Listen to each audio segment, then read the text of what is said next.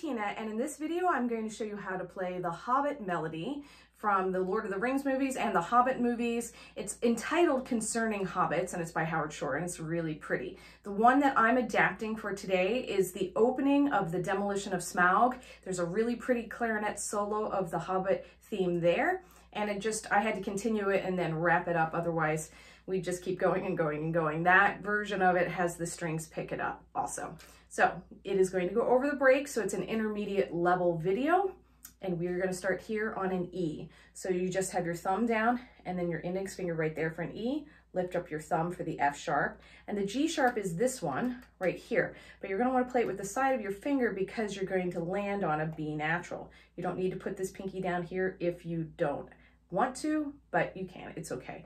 So the B goes like this. You've got an F register key, 1, 2, 3, 1, 2, 3, and then the B. And then you're going to go back to that G sharp, back to the F sharp, and back to the E. So it's the same notes up and down.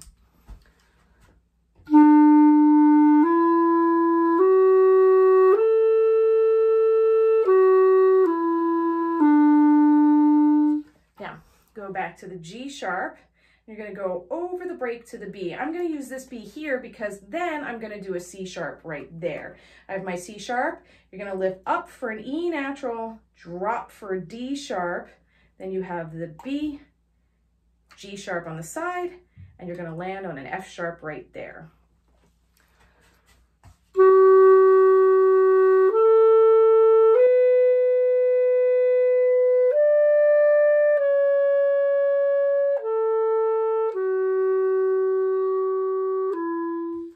So I didn't clarify, but we had B this way on the way up and B this way on the way down, because when you go from D sharp, you're stuck using this B right here. All right, you're going to do that first phrase again. So E, F sharp, G sharp, B natural over the break, G sharp on the side, F sharp, and then you land on that E.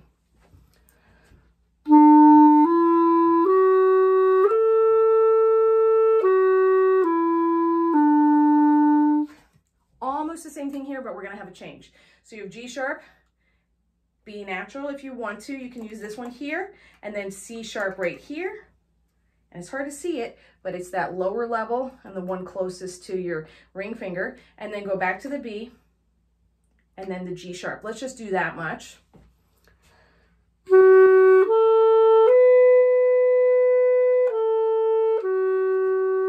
Stay on the G sharp. And then you're going to do a little embellishment here. A, G sharp, F sharp, G sharp, F sharp, E. So it's still landing on that G, F sharp, E that we did before, but we're putting a little decoration in there. So it'll sound like this.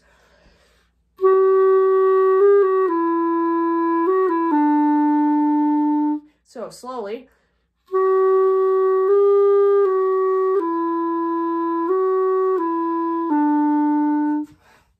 It's killing me to lift up my fingers that high. You're going to want to keep them close, but sometimes it's hard to see the fingerings I'm doing when they're too high up. I'm going to play it straight through so you can hear it all together and see all the fingers together at the same time. Here we go.